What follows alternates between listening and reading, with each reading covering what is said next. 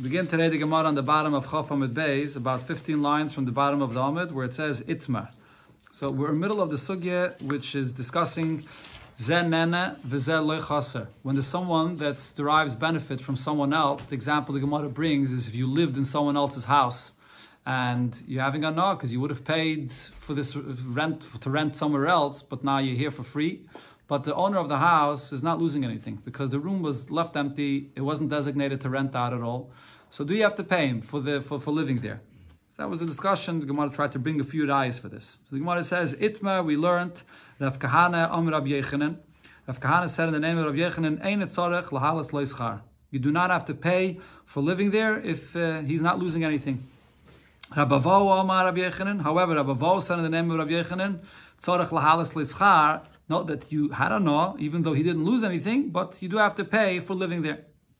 So I'm going to have Papa said about this. So we have here two Amirayim that are saying different things in the name of Rabbi Yechanan. Hadar Rabavo, this Rabavo said in the name of Rabbi Yechanan, Lav beferish itmer. He didn't hear it clearly from Rabbi Yechanan. Ela muklali itmer. He understood it from something else that he said in front of him, and so he understood that this is Rabbi Yechanan's opinion. What is it that he said in front of Rabbi Yechanan? The Tnan, because we learned in the Mishnah as follows. This Mishnah talks about the Gizbar, which is the Gabai of Hektish, and he has all the possessions that belong to Hektish in his possession. He takes care of it. So if this Gabai now went and not al evanei kaira shel Hektish, he took a stone or a beam that belongs to Hektish, so he took it for he took it for himself. Hareze loimal. The halach of Me'ila does not apply. He's not misusing the hektish that he would be chayiv to bring a carbon for it or to pay back an added fifth, because it's always in his possession. He always uses, he has it always in his possession. He doesn't use it, that is, but so if he just takes it, that itself does not constitute Me'ila. However, if he goes and gives it as a gift to his friend, then whom ma'al? So then the gizbar, which gave it away, so now he took it out of the rishus of hektish and gave it to his friend. So he's ma'al by doing that. So now once he took it out of hektish, v'chaveirei lo ma'al. Once it's out of hektish, his friend now that uses it is not ma'al. Now, if he took this beam of hektish and he built it into his house, harezeh lo ma'al. He's not ma'al just by building it into his house because it's in the house of the gizbar. He's not moil. Now the Mishnah explains he's not moil ad sheyider tachteha shava pruta, unless he lives under it and then he has hana from it. So now he had hana from this kaira, this beam that he built into his house, and he lives under it, and the value of azana is a shava pruta. To be moil and hektish is in one of two ways: either when you sell it or give it to someone else, you took it out of the possession of hektish, or that you had a hana of it, that you derived benefit from it. So over here, if he lived under this and had a hana of it, so then that will be the me'ilah of the gizbar. Now, V'ama Shmuel said about this, V'hu shehinicha al pi aruba. Over here, when it says that the me'ilah will only be if he has hana from it, that's because what he did was he placed this beam on top of his roof. Let's say his roof had an opening, a skylight, and he wanted to cover it, and he placed this beam on top over there, and he sat under it. So he had a hana of it.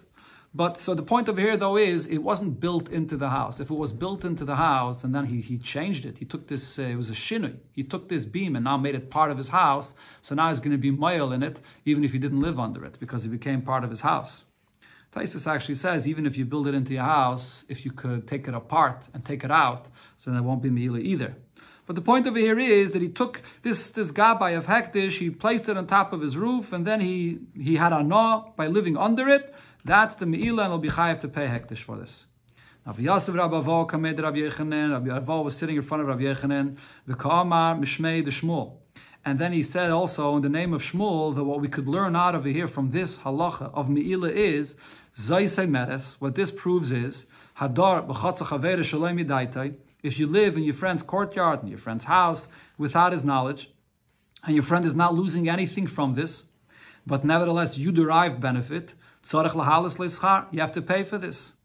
So how is he learning it out over here from this halacha of me'ilah? Because this beam of hektish that was placed on top of the roof, hektish is not losing anything from this. It's a beam of hektish that even after you put it on top of the roof, it's not built into the house, it's not changed in any way.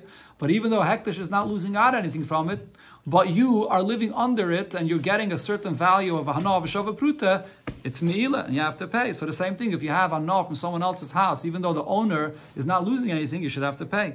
V'shasakle. And Rabbi Yechanan, after Rabbi Vo said this, was quiet. He didn't respond to what he said.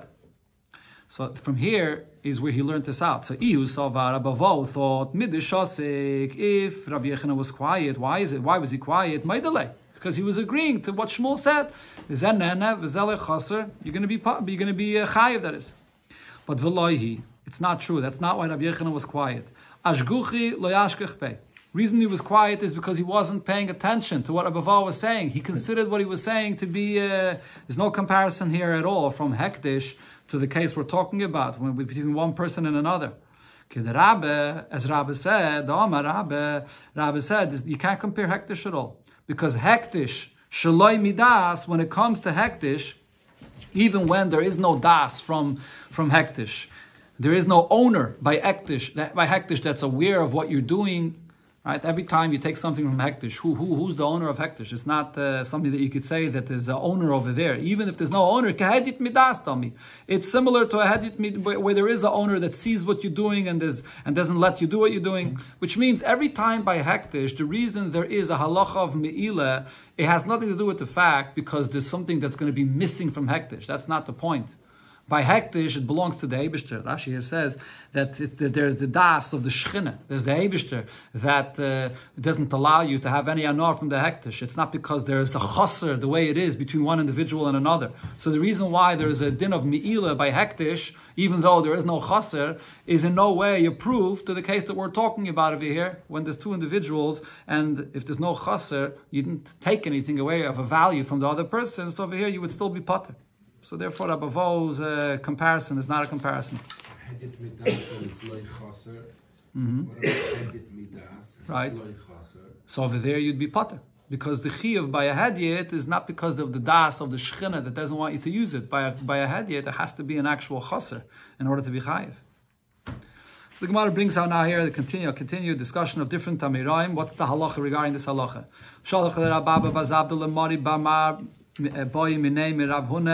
This Shiloh was asked from Rav Huna.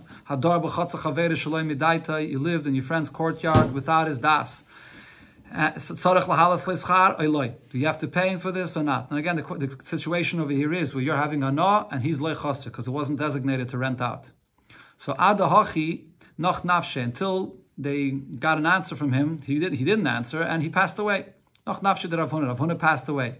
Amalei Rabba bar Rav Huna. So Rabba, the son of Rav Huna, said, Hachi Oma Abba Mari Mishmei de Rav. My father paskened, and he said this in the name of Rav.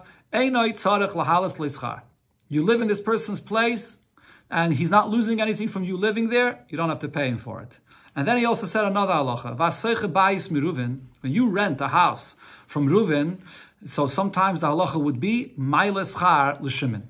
You'll have to pay the rent to Shimon. And the Gemara right away clarifies what this means. What was he saying? Shimon mayavidite. What's Shimon doing here? If you're renting from Reuven, why are you paying Shimon? Says the Gemara, Hachi Kamar. The case over here is Nimtza, Habayis, Shel Shimon. You rented a house and you thought it belongs to Reuven, and Shimon wasn't even aware that you're renting from him. But then you find out that it belongs to Shimon, so then Maila Loischa, you're going to have to pay the schar to Shimon. So the Gemara asks, it seems like these two halachas here are a contradiction. Tarti, are these two halachas not a contradiction to each other? Because first you're saying that if you live in someone's house and he doesn't know about this and you're having a no, but he's losing nothing, so you're pater. And then it says you live in someone's house, and in this case Shimon did not even know that you're living in his house. Once you find out though that it belongs to Shimon, you have to pay Shimon rent for this. But seemingly you would think Shimon is not losing anything from this. So the Gemara says, no, that's not the case here. The kaimalagra. In the case where it says you have to pay Shimon for the rent, it's because it actually was designated for a rental. So you're causing Shimon to lose that profit from the rental. The loy kaimalagra. But in the first case where Rav Paskin, you don't have to pay, is what we were discussing in the sugya. It wasn't designated for a rental, so he's not losing by you living there in this house, so you pater. Similar thing the Gemara brings also, that was in the name of Rav. Itmenami Omer Abchir Baravin Omer Rav. V'amrila Omer Abchir Baravin Omer Rav Huna. Or it's Rav Huna that said this. Hadar b'chatza chaveri shalei midaita. You live in your friend's courtyard without his knowledge and he's not losing anything from it. Ein tzarech lahalas leischar. You don't have to pay him rent for this. And then another halacha he said was, you rent a house from people of a city. So you have to pay the reward, you have to pay the rent, that is, for the bailim, for the owner of this house that you're renting. So again, the Gemara clarifies what exactly happened here. It starts off saying that he's renting it from people of the city, and then it says you pay the owner. Who is exactly this owner that you have to pay here? Says the Gemara, Bava Kama. What he meant to say is as follows: that you rented, and it wasn't directly renting from the owner. The owner didn't even know that you're going to be living there. And then nimtzu loy bailam, you find out who the owner is. You're going to have to pay them the rent for living there. So again, the Gemara says the same point as before. Tarti, are these 2 points here not a contradiction to each other? First, he's saying you live in someone's house without his knowledge, and he's losing nothing from you living there, so you pater.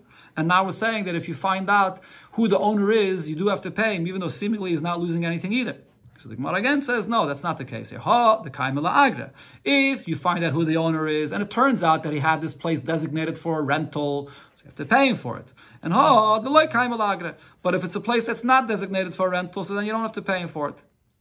Omarav schayre, omarav hone, omarav. Hadar b'chatza chavere shaloi midaitai. This halacha here, that if you live in your friend's property without his knowledge, ein sarach lahalas leischar, you don't have to pay him for this, because you're actually giving him a gain. Not only is the person that you're living in his house not losing out from this, because it wasn't designated for a rental anyways, but he's actually gaining by you living there, and his house is not empty. Mishum shenema, because there's a pasuk that says, "Ushi'iyah yukas shoar," which means that a place which is shi'iyah, it's desolate, it's empty, yukas shoar, it brings a plague into the gates of this place. Right? So shi'iyah over here literally means place which is desolate, but Rashi here brings that this is also a name of a shin dalet that causes damage in the house. So therefore, by you living there, what happens is, so now you are expelling this shin dalet that would be in the house otherwise. So you're actually bringing a gain to the person that you're living by living there. Mar Baravashi said about this, I saw this shin dalet in a place where there was no one there, and it's very wild. It gores like an ox. Rav Yosef said that there's a different reason why when you live in someone's house, you're causing a certain gain for the person that's living there, even though you're not paying anything, but it's not a place designated for a rental. Beisa miyasve Yosef, a house that's settled will stand, will exist. Because if someone lives there, he takes care of the house. If no one lives in the house, the place remains empty. What happens if there's a leak or if there's something else going on and nobody's there to attend to it? Eventually the house will fall apart. So the fact that someone's living there, you take care of the house. So it's just an advantage. So the Gemara says, "Mai benayu." What is the difference between these two reasons? The advantage of living in a house, making sure that it's not empty. The difference is the if it's a place that the owner, the house owner, does have some use of this place. He's using it for storage. He stores over there his wood or his straw in this place, and this person now comes and moves in there. So there's no shadim in this place because the house owner is using it for something. He's using it for storage. So as far as that reason is concerned, there's no advantage of someone else living there. But as far as it being settled, that the person sees and takes care of the place and he sees what's going on, there is still an advantage of someone going and actually living there, that you're giving a gain to the owner by moving in there, even if you're not paying. The final story the Gemara brings regarding this whole sugya here, Hahu Gavra.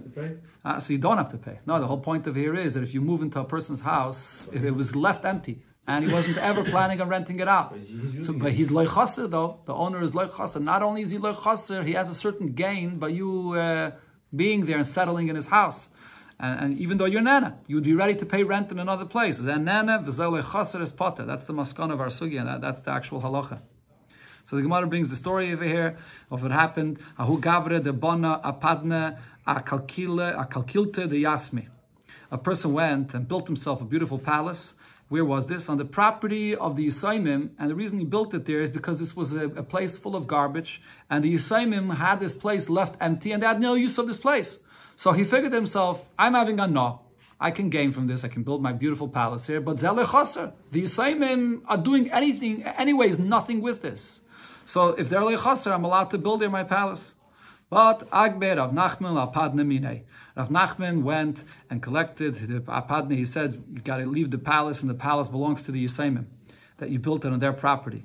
Says the Gemara, why did he do this? Lein because of Rav Nachman. Shall we say that Rav Nachman's opinion is that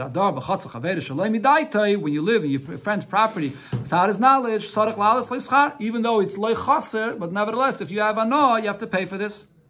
Says the Gemara, no, that case was different. There was a certain hana, so there is a certain chaser. The Yisraelim did lose by this person building his palace here. Why? That place of this garbage where the Yisraelim had this property, Meikar in the beginning, Karmenoi have a diary bay. There were people that were called Karmenoi. It's a name of a certain nation. They were living over there. They were paying the Yisraelim a little bit of a rent for this place. Or Rashi has another gears to here, Kadmonoi. Not Karmenoi, but Kadmonoi. There were people there from before that were living there and paid very little rent. So even though now you went and built a beautiful palace and what you have is much more valuable than the little rent that the Yisraelim got, so they lost out very little, but nevertheless there is some loss that you caused them. So therefore, what happened? So in the beginning, Amalahu or Amalei, Rav Nachman said to this person that went and built this palace on their property, Zil Paisinu Leyasmi, go and appease them, at least pay them that little income that they lost out by you building a palace here. He didn't pay attention to what Rav Nachman demanded from him. So when he didn't pay attention to go and appease them, to pay them this little, Agbe Rav Nachman Apadne Minei. So he said, you're living here, you have your palace here, now you have to pay to them the full value of having your palace here, you have to pay for them. But there was some chaser. There was some chaser. He did cause a loss to these Yisraelim because there were some other people that were paying rent for it before, even though it was very little. Mentioned before, some of the Rishonim say when there is a certain chaser, even if the chaser is very little, but once there is a chaser, you're going to have to pay for the full anah that you have. Gemara before brought when you make the walls a little bit black, that itself is enough of a reason that you have to pay for the full hana. Okay, going back to what it said in the Mishnah, Keitzad Mishalemes Mashanenes V'chulu. So the Gemara actually is going to focus on the next part of the Mishnah. This is the first Mishnah in the beginning of this Perek. So there, on Daf Yudzayin Amud Aleph, the Mishnah there made a distinction between. Actually, it's not the first Mishnah in the Perek. Sorry, this is the Mishnah that we had before on Daf Yutes Amud Beis, where the Mishnah says that Ochla Mitoicha Rachba, if the animal eats from the middle of the street, so then Shein v'regel, the middle of the street is potter, but Mishalemes Mashanenes, you only pay for the value of the hana. But if it eats mitzidei arachba, if the animal eats from the side of the street, then Mishalemes Mashezika. Then you have to pay full damage for what it ate. And then afterwards, the Mishnah also says a similar halacha, mi pesach hachanus, if your animal ate from the door, from the opening of a store, then you have to only pay mashanenes. You potter for the hazik, but you pay for the hana. But if the animal goes into the store and he eats mitoich hachanus, then you pay mishalemes mashizika. You pay full price of what you damage. All right, this is the halacha we keep on having here in this Perek and in the Masechta. That shein v'regel is only chayiv if it's in the person's private property, because it says ubir b'zdei acher. Okay, so the Gemara here will explain what does it mean that the animal ate. Who's it paying to? He pays to the person that owns the fruits that you ate. In the Rishus Harabim, you pay mashanenes, the hana. But if it's on the tzad harachva, on the side, then you pay mashiziki, you pay the full damage. Now, what exactly means the tzad harachba when it's on the side? And why, if it's on the side, do you pay full damage? So the Gemara brings in a chalekes about this. Amar Rav, so Rav says, ubimachzeres. What it means that the animal ate from the side of the street is that the animal was walking, but it turned away. It turned away from its pathway, and it turned towards the side to eat. Over there, you're going to have to pay full damage. So there's actually two pshatim for this. Taisus here brings the two pshatim. One is what Rashi says in the Mishnah, and then there's what he brings b'shem Rashi. One pshat is the reason you have to pay full damage, even though the side of the street is also still in the Rishus Harabim, and you should be potter for shein v'regel. But the reason is because the animal went off its regular path and went to the side. That means that the animal is behaving different than it usually does. It's not a tolda of regel or shein v'regel. It's a tolda of keren. And keren is chayiv even in the Rishus Harabim. It's unusual behemoth. The behemoth goes off its path. Another pshat is that machzeres, even though it is a tolda of shein, but nevertheless, once it goes off its path, it's going to be chayiv to pay nezek shalim. Even the halacha of paying that you don't pay is only when it goes in the middle of the path. But the moment it goes off its path, you are chayiv to pay nezek shalim, even though it's a tilde of shein v'regel.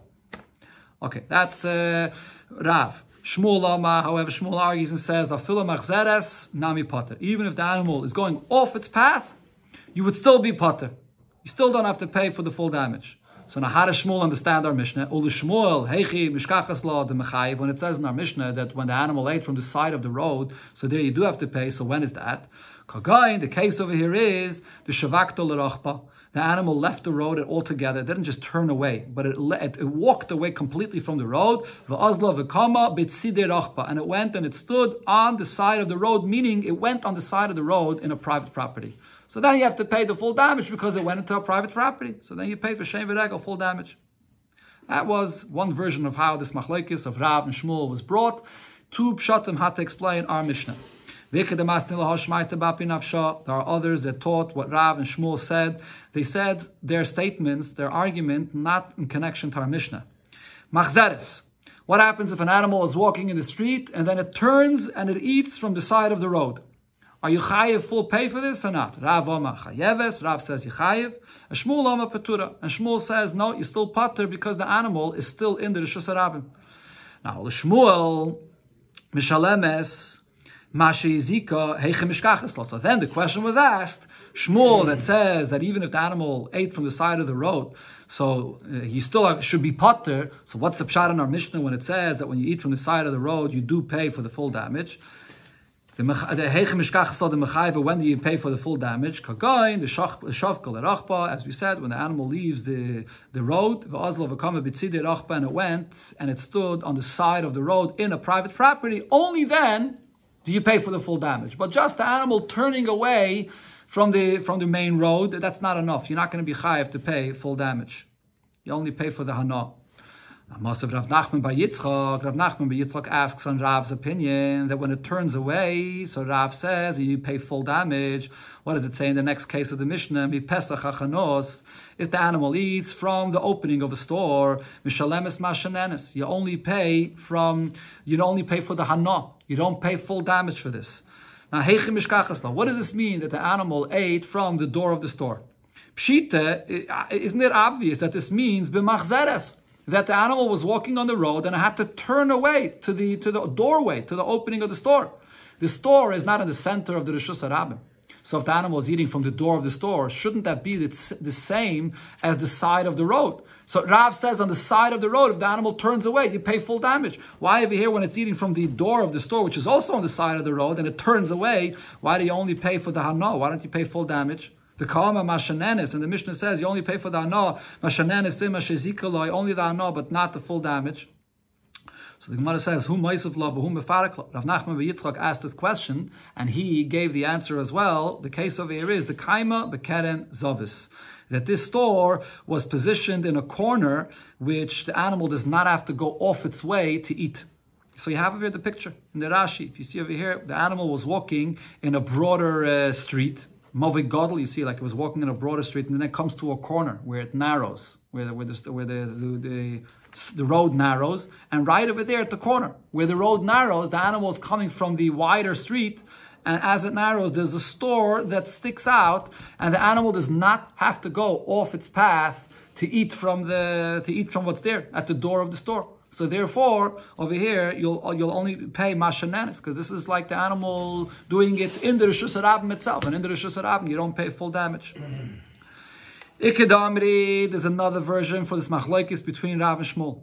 Machzeres, if the animal turns off its path, kula amalei pligi, nobody will argue the chayeves, that you'll be chayev to pay full pay, as we said before, Rav's opinion.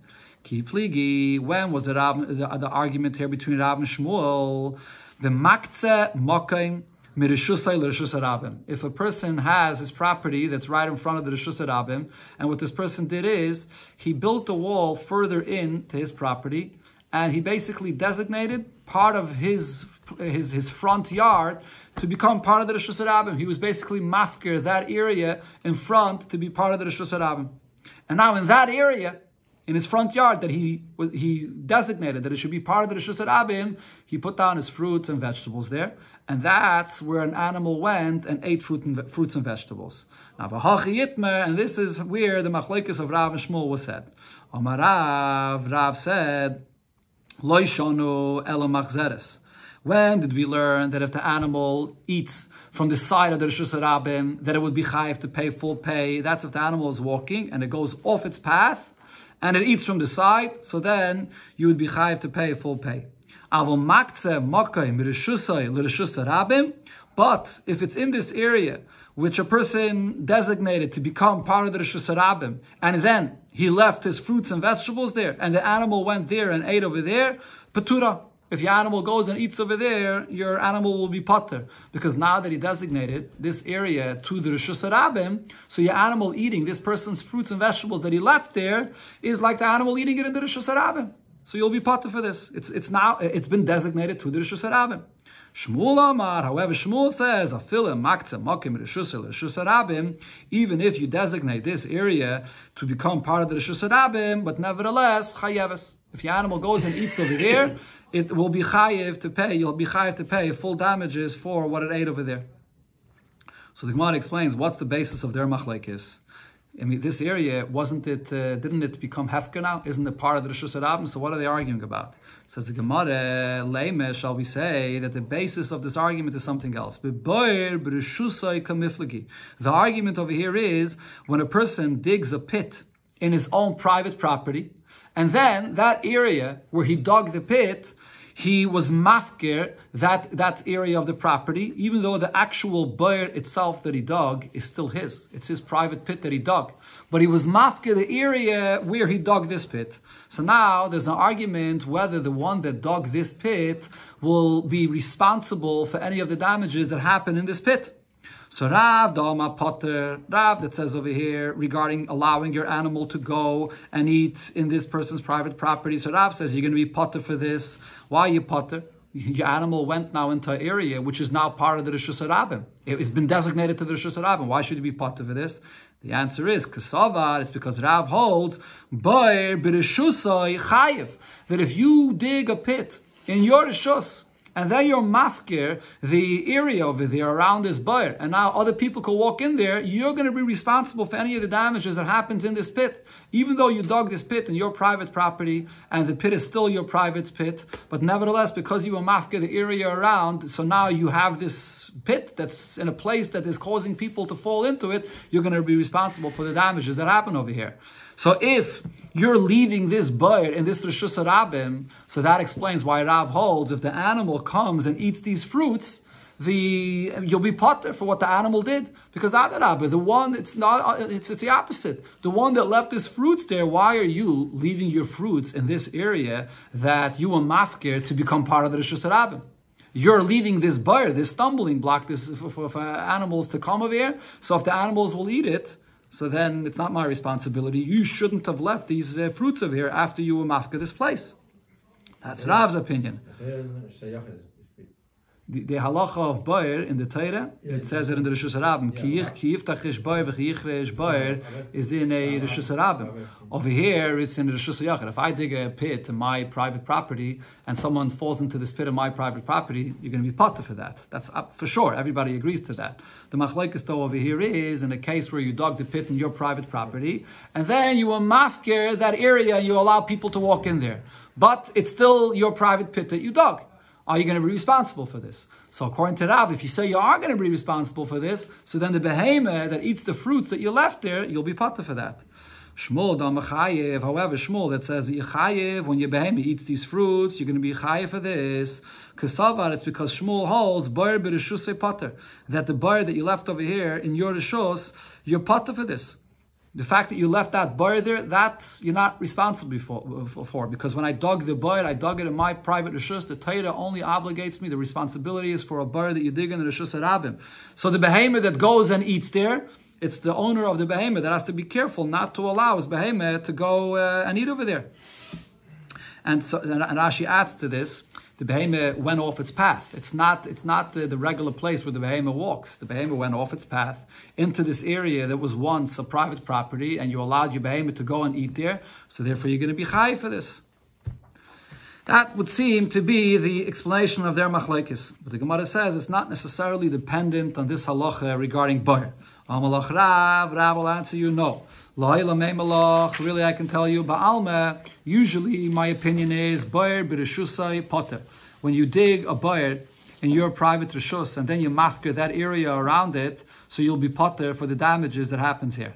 But Vishani Hacha, in this case of it, where this person was mafker his property in the front yard, right in front of the Reshus Rabim, and then he leaves his fruits and vegetables there, the Amar, because you can say, Lav kol kaminach the mekarvis lahu lepeiroisach l'Reshus Rabim and mechayvis lahu teroi. You can't just go now and put out your peiris over here, right near the Reshus Rabim, and now, by putting out your peiris over here in the Reshus Rabim, I should be chayiv for this. The fact that you go and put your peiris in the Reshus Rabim, and it causes my animal to come here and eat from it. So this is like my animal that's eating in the Reshus Rabim. Just like when an animal eats in the Reshus Rabim, so the owner is potter for this because why are you leaving your peiris in the middle of the Reshus Rabim? So over here as well, when you put out peiris in this area that you are mafkir in the Reshus Rabim, you can't expect me to guard my behemoth that it should not eat your peiris. So therefore you're going to be potter for this. On the other hand, Shmuel will tell you, I can tell you that even if it's true that usually when you dig a pit and it was your reshus and then you mafka that area, you would be responsible for anyone that falls in and gets damaged there. But that's only by a bar, because the bishleim a bar, when it comes to a pit, ikele meimar, you could say lava daite. You will mafka that area around the bar. Now someone falls into the bar. So the one that fell into the bar, or the animal, whatever it is that got damaged in the bar, you didn't notice it. So the one that dug that bar and left it there is responsible for this damage. Elapetis, but over here though, when it comes to the fruits that you can see right away, the fruits you see that are there, could you say that you don't notice these fruits? The animal sees the fruits and that's why it comes and it damages these fruits. So therefore over here, when you see these fruits, so in such a case, you'll be chayiv for this. You're responsible for the fruits that the animal came and ate. It went off its pathway and ate these fruits. You're going to be chayiv for this. So it's not connected to this machlokes about bar. But the Gemara now goes back to the original subject that we brought up, the animal that's going on the road and it's turning off. It's turning to the side of the road. So Rav said, and according to one version, both Rav and Shmuel agree that when the animal turns to the side of the road, so for that, you're going to be chayiv to pay full damages. So Lema says the Gemara, shall we say, machzeres, when the animal turns away from its pathway, it goes to the side of the road. Tanoi, this is a machlokes Tanoim, if you're chayiv for this. Because the Tanya we learned in the Braisa, ochla mitoy charachba. And when the animal eats from the middle of the road, Shalemis mashanenis, you only pay for the hana that it had, not the full damages. Mitzide arachba, if the animal eats from the side of the road, Shalemis mashezika. So over here you have to pay for the full damages. Like it said in our Mishnah, it turned off to the side of the road, so you pay full damages. Divrei Rab Meir v'Rab Yehuda. This is the opinion of Rab Meir and Rab Yehuda. Rab Yosi, Rab Elazar imrim. Rab Yosi and Rab Elazar argue, and they say, Ein darko lechoil elo lahalich. It's not the derech, the regular behavior of an animal to eat. Rather, it's the derech of a behemoth to walk on its way. So it's not clear what Rabbi Yosi and Rabbi Elazar, what are they arguing about here? Rabbi Yosi, says the Gemara, Rabbi Yosi, Hainu Tana Kama. It would seem like Rabbi Yosi is saying the same thing as the Tana Kama. Why? So Rashi explains, because at this point, the Gemara thinks that the first point that the Tana Kama said, that if the animal eats from the middle of the road, you're going to be potter. Rabbi Yosi agrees to that. That you learn from a pasuk. Ubir b'zdei acher. They only pay for what you eat in someone else's private property, not from the middle of the road. So Rabbi Yosi has to be arguing only regarding the side of the road. And that's what Rabbi Yosi is saying, that ein darka lechol elo lahalich, that it walks in the middle of the road and it doesn't turn away to the side to eat. And if you eat from the side of the road, then you would be chayiv. Well, that's the exact same point that Rabbi Meir and Rabbi Yehuda said. So what are they arguing about? Says the Gemara, so don't we have to say, Elo machzeres ikebenayu. They're arguing about machzeres, when the animal turns off to the side of the road. Tana Kama Sovar, the Tana Kama says, machzeres nami mishalem mashanenes. When the animal turns off to the side of the road, so you only pay mashanenes. And Rabbi Yosi Sava, and Rabbi Yosi's opinion is that Mishalemes Mashizika, when the animal turns off to the side of the road, so then you have to pay for the full damages. Okay, so Rashi here explains that when you see in the Lashon of the Tana Kama, which is Rabbi Meir and Rabbi Yehuda, what did he say? That mitzidei harochva mishalemes mashizika. Why did the Tana Kama say that you pay the full damages? Is because the animal didn't just turn off from the side of the road as it was walking. It means that the animal actually totally went there. Like we said before, Shmuel said the animal went to the side of the road. So then if the animal went there, so then the Tana Kama says that you have to pay. On that, Rabbi Yosi is arguing, and Rabbi Yosi says that no, even if the animal just turns off, even if it didn't go there, if it just turned off to the side of the road, that's enough that you pay the full damages. So it seems to be this case is the machlekes here. Says the Gemara, loy, that's not necessarily the machlekes. We can say the kula alme machzeres. Everybody would agree if the animal turns off from the side of the road, ik Rav, ik Shmuel. Either we would say like Rav. Rav says yechayiv, full pay, Shmuel, or Shmuel that says that you don't have to pay full pay. That's not what the argument of these Tanaim here is. But Vahacha, what are they arguing about? Bibir b'zdei kamiflagi. This pasuk that says ubir b'zdei that you only pay for what the animal eats if it's in someone's private property, they're actually arguing about this itself. Mar Savar. The first opinion here is like we've been learning the entire time. Ubir b'zdei the Torah says only if your animal eats in someone's private property. V'lei b'rishus harabim. That means if it eats in the rishus harabim, you potter. That's Rabbi Meir and Rabbi Yehuda. Omar Savar, Rabbi Yosi holds ubir b'zdei when the Torah says that you only chayiv if it eats in someone's private property. What is that coming to exclude? V'lei b'rishus hamazik. Not if the animal that's eating is in the rishus of the mazik. You brought in, for example, someone else brought in his fruits into the rishus of the mazik, and there the animal ate. So for such a thing, you would be potter. Meaning Rabbi Yosi would disagree with the rule that we keep on saying the entire time, that in the rishus harabim, if the animal eats his potter, Rabbi Yosi holds no. The only time you potter is if it's in the rishus of the mazik himself. You came into my private property. But in the rishus harabim, you would be chayiv. But the Gemara asks on this pshat, this can't be true. That's not what the pasuk is coming to say. Because b'rishus hamazik, does the pasuk have to say, if someone goes and brings his fruits into my private property, and then my animal goes and eats it, that you would be potter? That's what the pasuk has to say. Leme, the owner of this animal could say, Peirach b'rishusi, my boy, why did you bring your fruits into my private property? Of course you potter. No one gave you the right to bring your fruits into my property. Hello, therefore the Gemara says the argument here between Rabbi Meir, Rabbi Yehuda, and Rabbi Yosi is different. The Ilfe v'Rab Oishia Ikebenayu. What they're arguing about is the case that we had before, and a few blocks before in the Gemara, between both Ilfe and Rab Oishia brought this case, which is a case where the animal was walking in the Rishus Harabim, and it didn't eat fruits from the Rishus Harabim itself. It ate the fruits of the back of another animal, or ate the fruits of a basket that a person was carrying. Are you going to be chayiv for that? So the Tana Kama over here, Rab Meir and Rabbi Yehuda hold that if the animal eats from even from the basket or even from the back of another animal, you'll still be chayiv. That's still considered to be the animal that's walking into the Rishus Harabim. So if it ate from the Rishus Harabim, the Tana Kama holds you'll be potter. Correct. Because it's still considered to be something which is in the Rishus Harabim and your potter.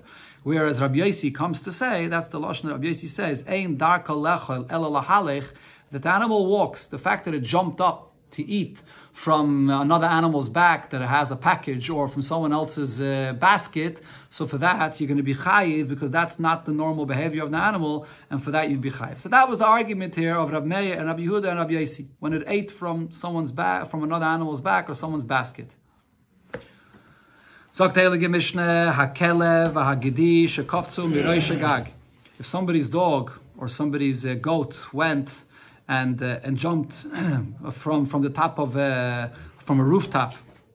Okay, so what happened over here is someone allowed his dog or goat to go and jump on someone else's roof, and then they jumped off his roof into his private property. V'shavru es hakelim, and there in this person's private property they broke his vessels. So mishalem nezek shalem, you pay full damage for this. Because a dog and a goat are this is usual behavior for them, even though usually this is a wild kind of behavior and you should only pay chatzi nezek. But for a dog and a goat, this is normal behavior and therefore you pay full damages for this. Another halacha regarding what a dog does. Hakelev shenot l'charara. We had this quoted before in the Gemara.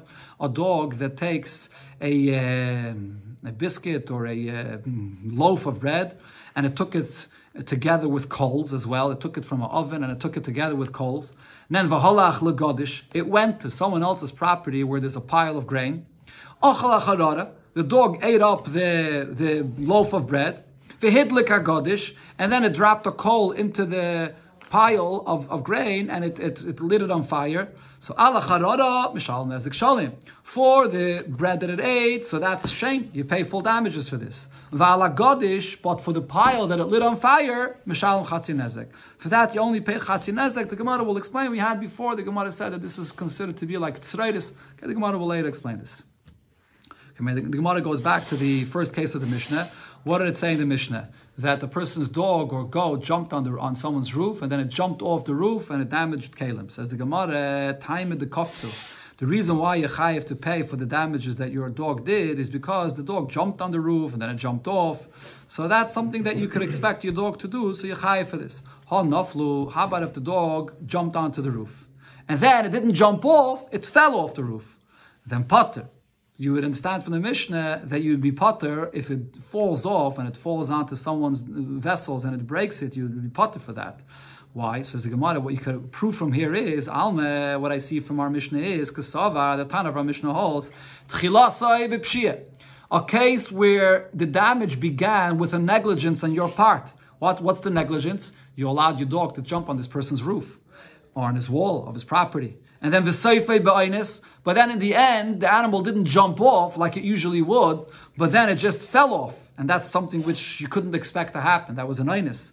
Potter, for such a thing, if it only fell off and the end that happened with an aynis, you'd be potter, even though the beginning of the damage was caused by a negligence. Tanya Namihachi, we learned the same thing in a Braisa, if you have a dog or a goat that jumps off from someone's roof, Vishavres Akelim, and they broke vessels that were there, Mishalim Nezik Shalom, you have to pay full pay. So what do we see from here? Naflu peturin. But however, no, the Braisa then clearly says though, if it fell off though, if the dog or the goat fell off, you'll be potter. So now the Gemara asks, this is understood, Lamanda Omar, according to the opinion that says, and this is brought here later in the Masechta, Tchilasa b'pshia v'seifa b'aynis, if there's a damage that happens, and in the beginning it was a negligence on your part, and in the end there was an aynis that happened, so potter, you'd be potter for this. But there's another opinion that says that even though in the end there was an aynis, but if in the beginning it was a negligence, why did you allow your dog to jump onto the roof? Chayiv, you should be chayiv. Samai kilameima. Why over here, if you allowed your dog to jump onto someone else's roof, even though later it fell down, why should you be potter for this? And says the Gemara, the case over here is kagoin de mekarvi kalim legabi kaisel, that the vessels were very, very close to the kaisel. They were mamish right near this wall that the dog jumped onto. The chikavtzi, because now, even if you allowed your dog to jump onto this wall or onto this roof, b'kfitze loynafli alayu.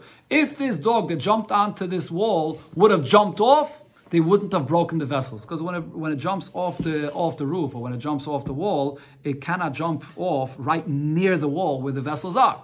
So you were paying attention. You saw that the vessels are right near the wall, so therefore the fact that you allowed your animal, your dog to jump onto the roof, it's not going to cause any damage to this person's vessels. The vessels are protected. They're right near the wall. So there is no negligence on your part at all. So there is no negligence that you're allowing your dog to jump up over there. So if it ends up falling down, you're going to be potter, because when it fell, what happened? When it fell, it doesn't jump far, it falls right near the wall, and then it breaks those vessels. But there's no negligence on your part because you didn't expect it to fall, and when it jumped up, you saw that the vessels are not right near the wall. So over here, there's no negligence at all. One more halacha we'll learn over here. Amar Rav Zvid Mishmei de Rave. Sometimes shafilu naflu, even if your dog fell down, nami chayiv. You're also going to be chayiv for this. And when is that? Even though it's an aynis, when it falls down, mishkachas la b'kaisel ra'ua. That's if this is a very shaky wall. Then you're going to be chayiv if the dog falls down from this wall. It is your negligence. So the Gemara explains, what does this mean? My niyo. What exactly is the negligence over here? The is the negligence the fact that when you walk climbs up, when your dog that is climbs up to a very, very shaky wall, so then this is irresponsible, because what you should be thinking is the nafal archi, that maybe one of the bricks is going to fall because your dog is climbing on this very shaky wall. So that's negligence. Says the Gemara, but that's not what happened here, though. The bricks did not end up falling. It's the dog that fell off. So why is there any negligence on your part if in the end none of the bricks fell, even though it's a shaky wall?